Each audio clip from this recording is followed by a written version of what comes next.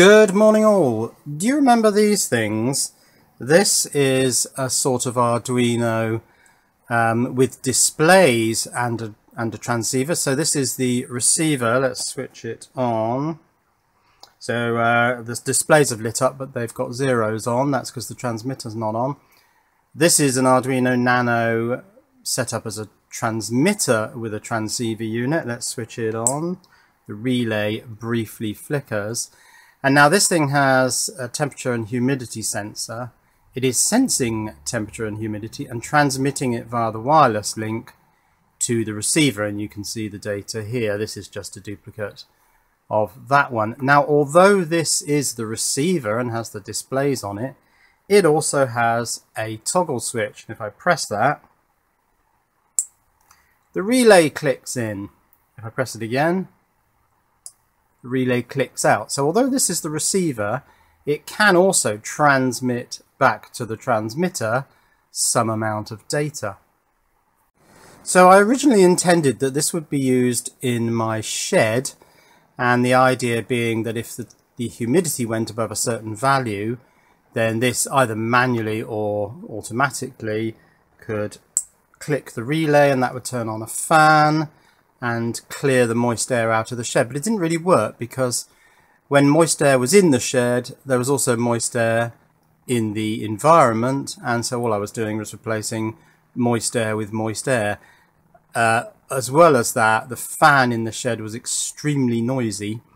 It could be heard from quite a distance, so it never really happened. But I'm going to use this wireless system, transmitter and receiver, on my EVSE, because the car charger part's going to be outside, and the bit that's monitoring power coming from my solar array is going to be inside the house. So today what I'm aiming to do is to put this lot on here. So what I'm going to do here is turn off the receiver. Now you can't turn these off with the push button, which is a bit strange, so I'll just slide that out and back in again. But I'm going to leave the transmitter running somewhere in the room, so that when I get a new receiver on my EVSE, I can test it by just receiving whatever this transmitter is sending out. So I'll leave that bit switched on. So EVSE back on my desk. Now if we take a look at the receiver unit, you can see that there's a board here called Arduino Nano Dual OLED and Touch. And I think the first thing I'm going to do on this Nano is put an OLED on. It doesn't strictly need an OLED, but since I'm putting the receiver on, I really need something to show that we're receiving data, and that can be the OLED. Now I found another one of those PCBs. Here it is. I've put some connectors on it and some pins. That will go on the Nano. So this has a couple of links which, if you mount vertically like this, it takes an OLED, and I found this one that goes VCC ground SCL SDA.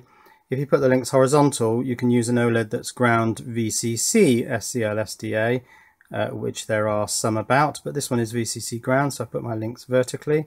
So my OLED will plug, oh, not misaligned, will plug in there. Now this happens to have an SI7021 temperature and humidity sensor mounted on it, because the V-in, ground, SCL and SDA just happen to be in the same sequence. But I'm not going to be using that. It won't be communicated with. Now when I plug this into the Nano, which I can do in that little 6-pin array, I do need to take the SCL and SDA wires and run them over to the points on the Arduino, and I have a little 2-pin cable for that. Well, now SCL and SDA, C is the third letter of the alphabet, so orange. D is the fourth letter of the alphabet, so yellow, why not? Now this board does support the second OLED, but I don't need that, so I don't need these links. The connector that this fits into the Arduino with actually only has VCC and ground on it. SCL and SDA have to come on this wire. Don't need the touch switch. So that should be all we need, but of course I need to put the code in this Arduino that drives the OLED.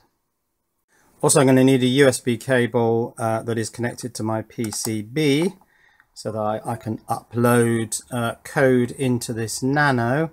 So that's powered that up.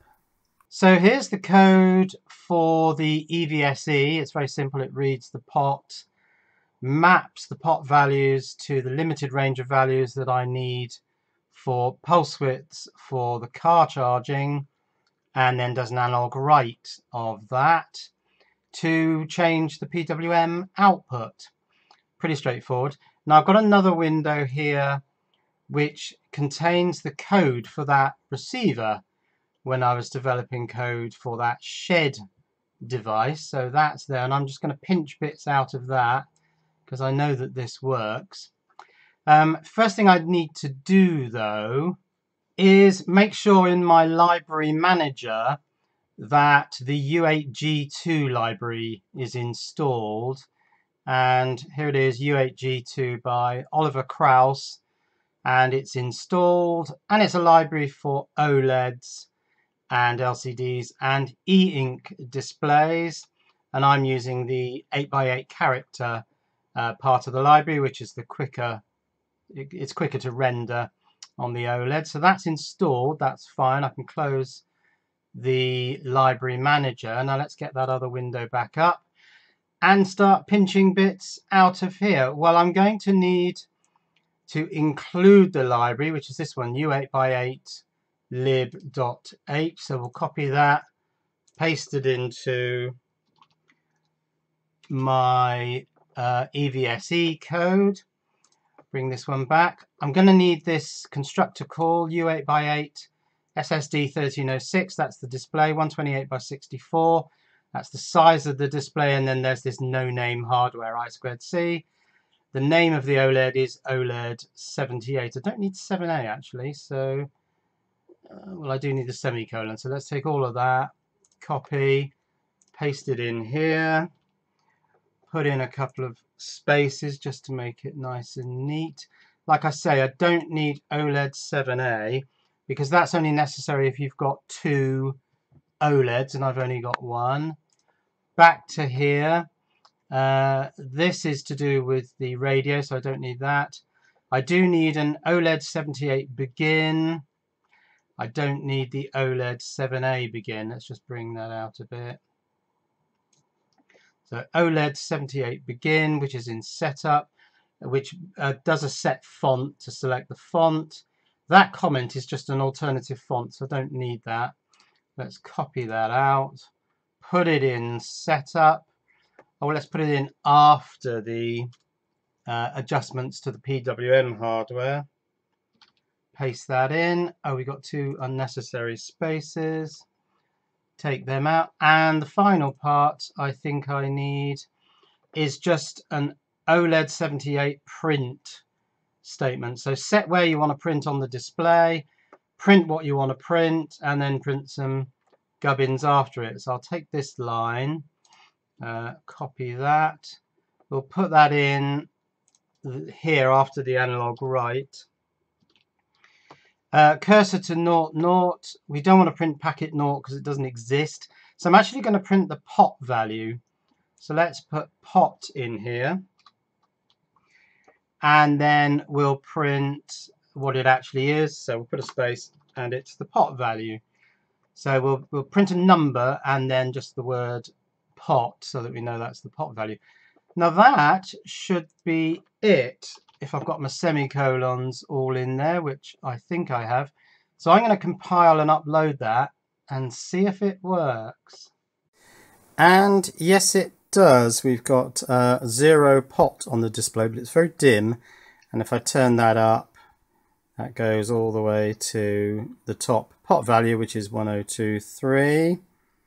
Of course, as the number gets smaller and the word pot shifts left, the T's for pot remain over on the right. So we have pot with lots of T's, but that's just aesthetics. We're not too worried about that. So yes, that means that I'm now displaying the pot value on the OLED. That's awesome. Maybe we could also display, because I've got 3 more lines on here, the PWM value, which if you remember goes from 17 to 29 decimal. Let's do that. So that simply means taking another OLED 78. 78 incidentally is the address on the I2C bus of the OLED display.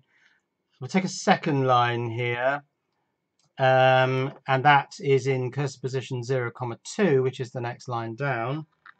Copy that, paste it in here. Now, one thing I don't need is the serial print, because I don't need to send data back over to the serial monitor, because we've got an OLED now and it's a better way of seeing things. So I can take that out. I can also take out the serial begin, because we just simply don't need serial data transmission. Now I just need to change this. It's OLED print, so it's going to be PWM, PWM, and we'll put here space PWM, upload, and compile and upload that. Right, we've now got pot 0 to 1023 and PWM 23. Oh, this is the decimal version, isn't it? To 41. I was previously looking at the hexadecimal version. But anyway, we've got two sets of data. This is very dim, this display. I'm going to hoik it out. And because it's blue, I don't know whether it's because it's blue that it's dim.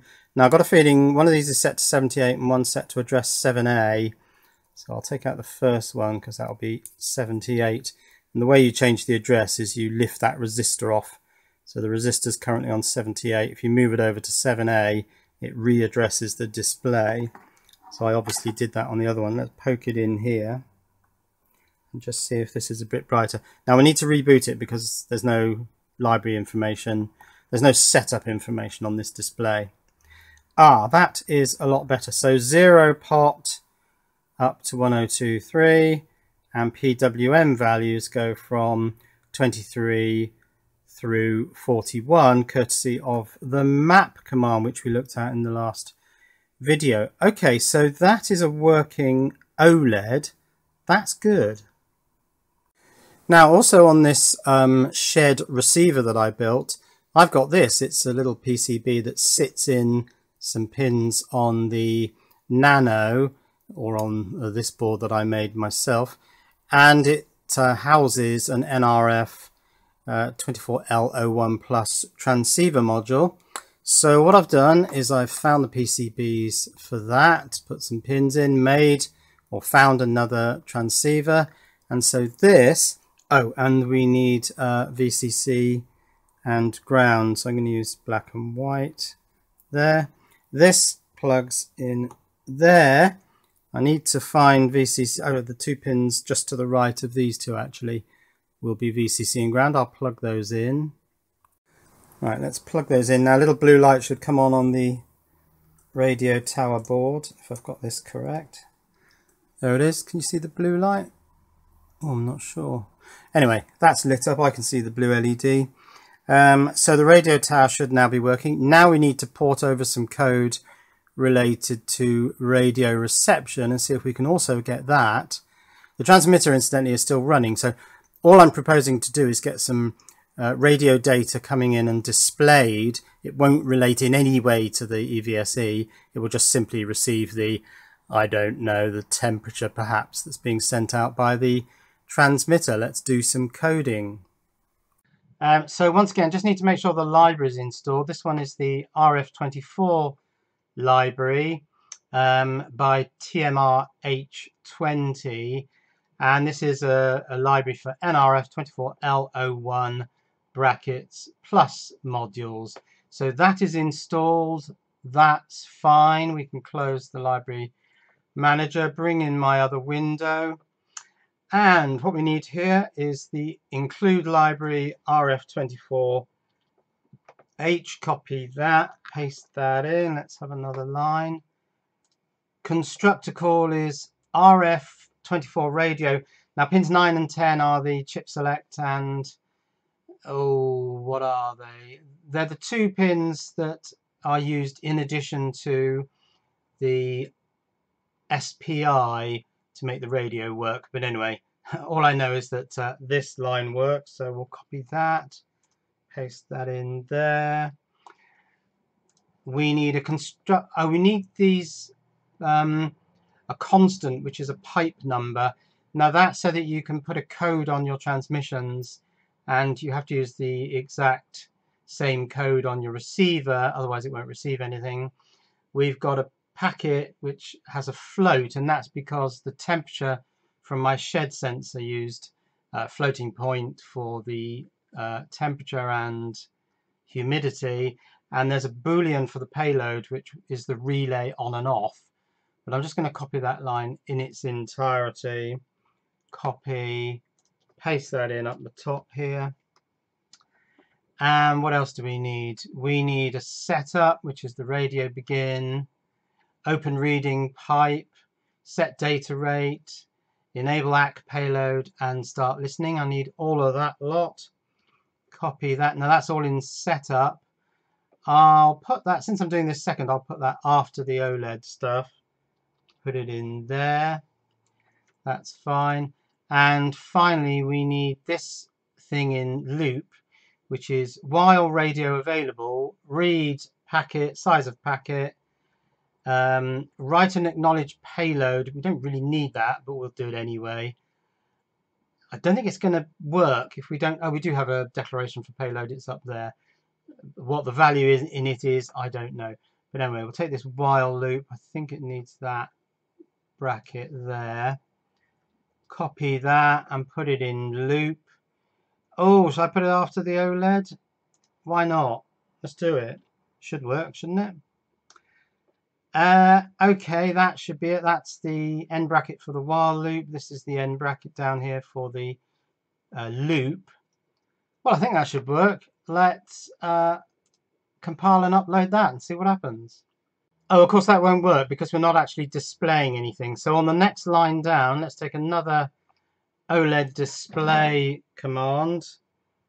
Copy that, paste it in. We'll display it first. Doesn't really matter because this runs in a loop.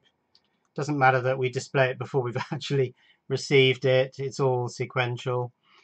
Okay, so on line 4, we will print. Oh, it will be packet 0. We don't need volts. We actually need degrees C, so I'll just put a C in there. I might put a space in actually. And how did that get there? I probably made a mess of it, so let's do that. Okay, so on the next line down, we print the packet that comes in, and then a degree C. If I could remember how to do degrees, I'd do it, but I can't. Right, let's. Oh, it's uploading still the previous one. Actually, I think we can just override that, can't we? Yes, compiling sketch, upload that, see if it works. And that does work. I just had to change something. I pasted in an OLED 7A command, and of course that wasn't declared, so it said undeclared variable. OLED 78 is the one I want. Oh, that's flickering, isn't it? That's odd. That's something to do with the camera's shutter rate. But anyway, there's the line of data. We're getting 60.35 degrees Celsius. Now that's coming from the transmitter that has a temperature sensor on it. It's completely irrelevant to this project, but it just shows that the radio is receiving data and putting it on the OLED. Now the next step, of course, is to take the pot off this board and put the pot on the transmitter so that I can have the pot at a remote location from where this is and get the pot value transmitted over the radio, displayed on here, but also to drive the CP line driver. That's the purpose of this, so that I can change the pulse width that the car is receiving originating from the potentiometer, but the two parts of the system will be in different locations. That's what I aim to do. And of course later on the EVSE will live outdoors, the solar monitoring will be indoors, and so there will be this radio link between the two so that the car's charging power tracks the power of the solar panels. But I think for today, just to get the radio receiver working and the OLED working, that's good enough for me. So I'm going to call it there. Cheerio.